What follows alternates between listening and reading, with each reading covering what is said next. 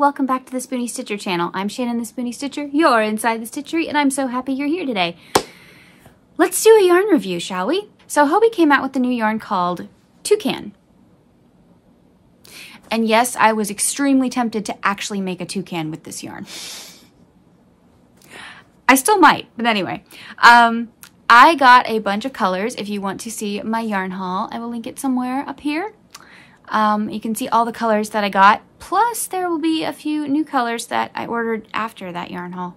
What can I say? I like the colors. Anyway, we are going to do a in-depth review on this beautiful chenille yarn by Hobbii. They didn't ask me to, they didn't pay me to, nothing like that. This is all my own opinions and not sponsored in any way. I just wanted to give it a try. So this is a 6 super bulky yarn. Not sure I agree. Seems like a thick 5, but we'll keep going. It's 100% polyester, 131 yards, or 100 grams.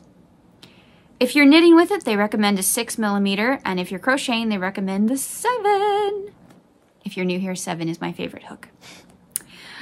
And you can wash it on cold. Do not dry it. Yeah. It's basically all the specs for that yarn. So I chose to make an amigurumi with it. Duh. I wanted to see what it was like to make, you know, cute, fluffy little toys. Now, I also wanted to compare it to Premier Yarns Just Chenille and their Parfait Glitz. I wanted to see, you know, compare and contrast all the chenille yarns at some point, which we might do that this fall or this winter. I think that would be fun to do, like, okay, the best of the best. Which one is the best chenille yarn? If you guys want to see that, let me know down below.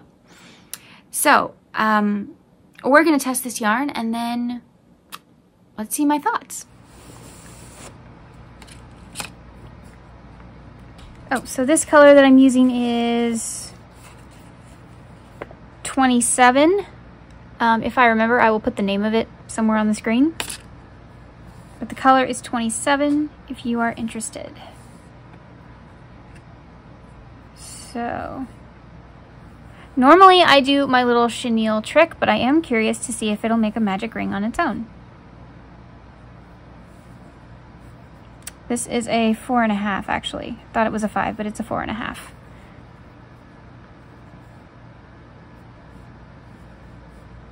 Let's just do 6.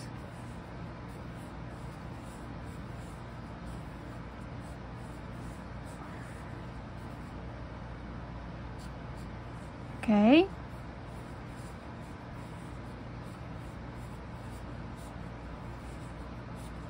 Well, it slides nicely. Let's see.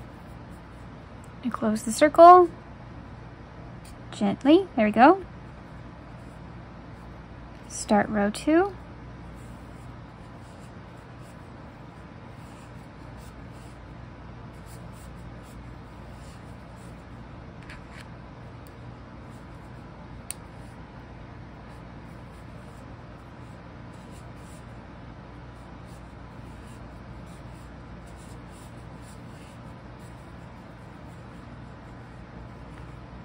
I feel like I'm in the dark.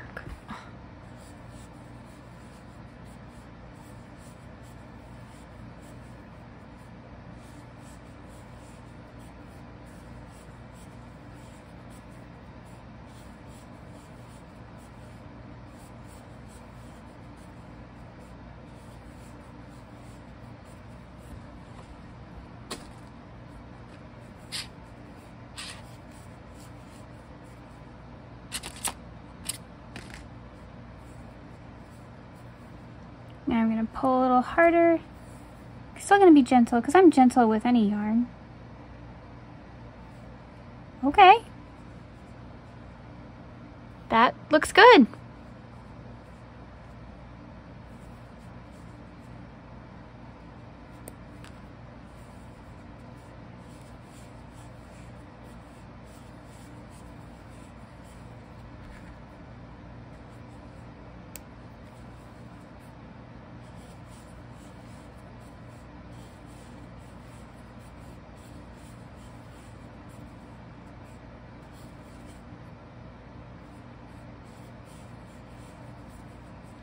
It's sliding really, really well on the hook. I can see my stitches pretty well. I'm sorry, you guys, I keep going into the dark space over here.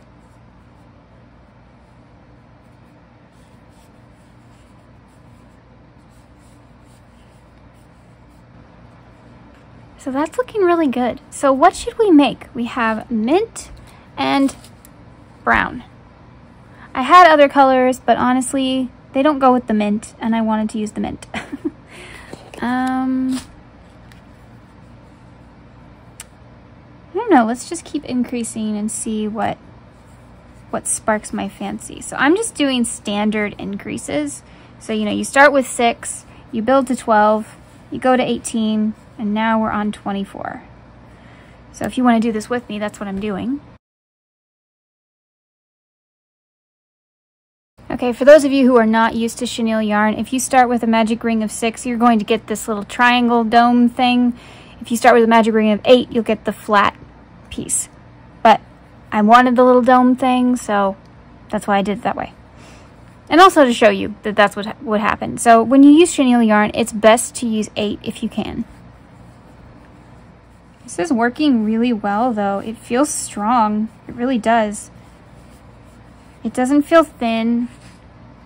It doesn't feel wispy.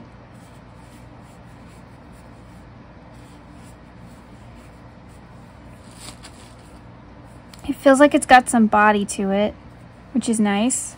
Not as thick as a burnout blanket. I would say it's like using a strong version of Parfait Chunky from Premier. Okay, now I should have about 30 stitches.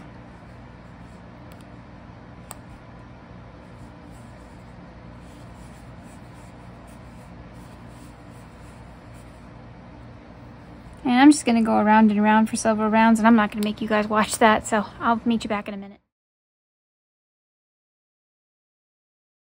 And now I'm going to create the little floops, or whatever I call them. I don't know. So let's see. I'm going to slip stitch into here, chain 2, and double crochet into the next front loop.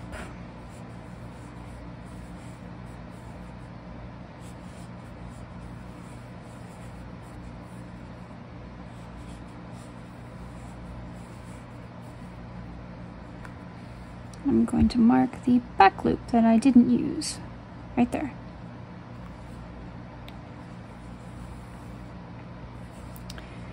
And I'm not going to count that first one, so I'm going to do 4. Okay. Now, single crochet into the next stitch. And repeat. 4 double crochet in the next. Front loops only. This is not really a tutorial, but this is like, if you want to do what I'm doing, there you go. 1, 2, 3, 4. Single crochet in the next.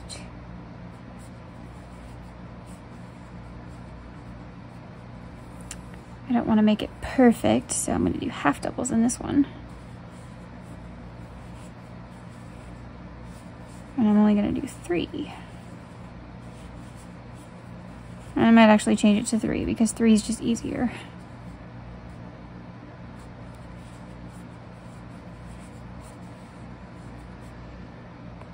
Let's do the double crochets again.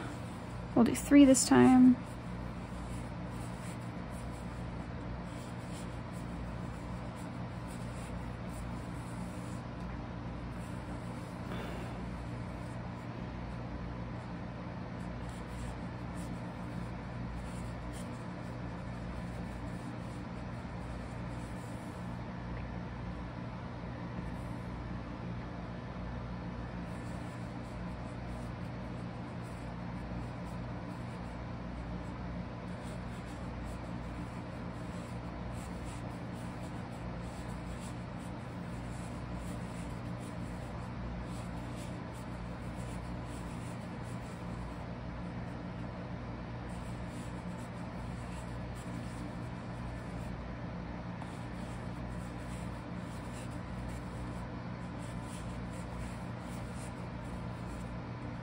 Change it up, make a half double in the last one. Ooh, look at that.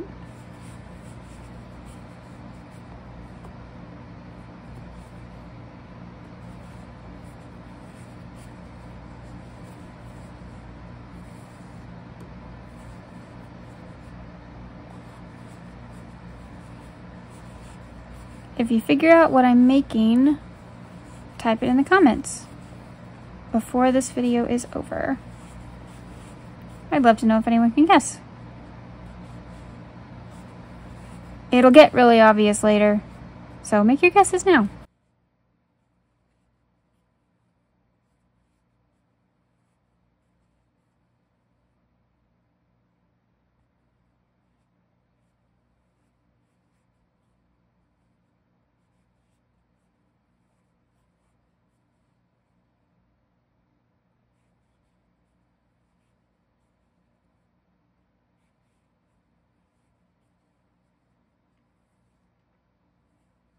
I am literally just changing it up every time. No real rhyme or reason to this. Some have double crochet, some have mixed double and half double, some have single, half double, double. It just doesn't matter. I want it to look more random, less uniform, but it always ends up looking uniform. Every single time. No matter what I do. Let's add a treble just to try and make it look different.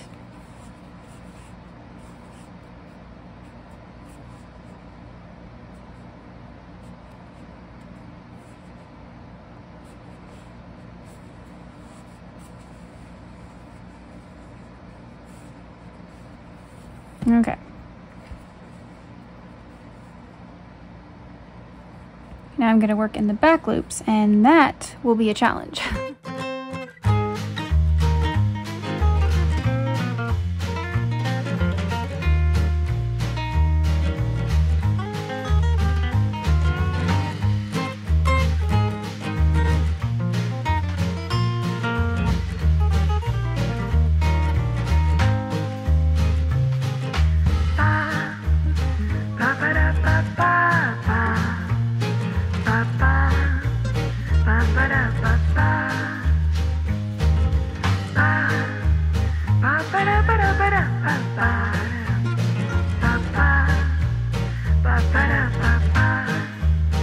Okay, so as you can see, the bottom looks good. And we are going to do a fluff test. So here we go. Pulling on the end to see what comes off. Okay, not bad. Not much there. Here we go again. Oh, it's in my way. Pulling, pulling. Not bad.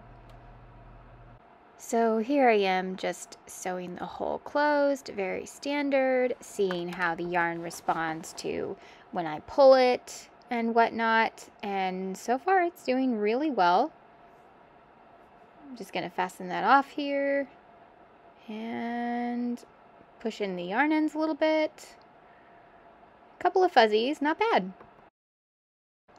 Now I am using the yarn as embroidery, so I'm making the little details with the brown yarn, and I'm seeing how well there's a fuzzy, seeing how well that it responds to tugging and pulling and intense tightening, and I think it's doing pretty well. Looks like it's doing well. I'm really pulling at it too. I mean, I want those little dots to look good. Did you figure out what I'm making yet? So, did you guess that it was a scoop of ice cream? So it's mint chocolate chip scoop of ice cream. And I might do something with this. It might not just be a little scoop of ice cream, but haven't quite decided yet.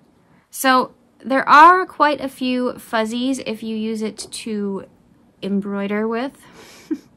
But actually crocheting with it and working with it and everything, I only had 3 little fuzzies. So I think it's a really well-made yarn. I pulled on it and it did not come undone. It did not break. Doesn't mean it won't. Doesn't mean it won't, but it didn't break. I think the stitch definition is really good.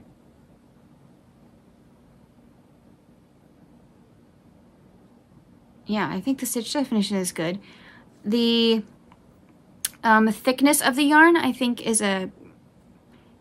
is strong enough to hold up and stand up with amigurumi, so I like that very much. I like it a lot. I know it sheds a little bit, but not nearly as much as some of the other ones, like this one.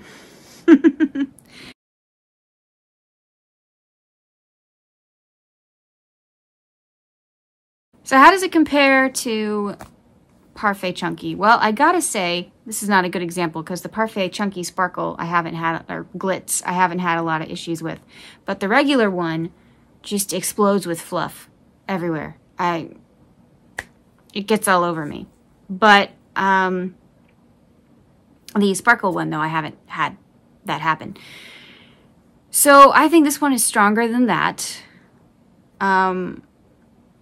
I love all the colors it comes in. It comes in, how many colors? I'll write it up here. That's how many colors it comes in. And the price is pretty good on sale. Don't buy this kind of yarn when it's not on sale. Not exactly worth it. I don't think any of the chenille yarns, except for maybe the Dollar Tree, that are not on sale are worth the actual price that they think that they should charge for them. I don't buy any of the chenille yarns when they're not on sale. It's just not worth it to me. So if you can get the sale price for this yarn, it's very well priced. So I like this yarn a lot. I definitely will be using it for things. Might even see some tutorials on here where I use it. Don't know. But this was good. I would recommend this. I am not affiliated with Hobbii in any way. I will link them down below if you would like to make your own. If you want to finish your little ice cream cone, because I stopped the tutorial in the middle, the end of this video will have a slide of the last few steps I did. So if you want to make one yourself. Thank you so much for joining me today. Remember to like, share, and subscribe to the Yarn Zebra family. I would love to have you come back. Join the private Facebook group. It's really fun. They vote. They get bonus patterns. They get all kinds of fun extra things. And they get to know a little bit more about me. So if you were ever curious about what's going on in my life, sometimes I post life stuff over there. So, you know, it's a fun group. It's a really fun group. We have chats. We have voting. They get bonus content. It's fun. And it's free. Thank you so much for joining me today. Remember, life happens, yarn helps, and spoonies can stitch it up too. Bye.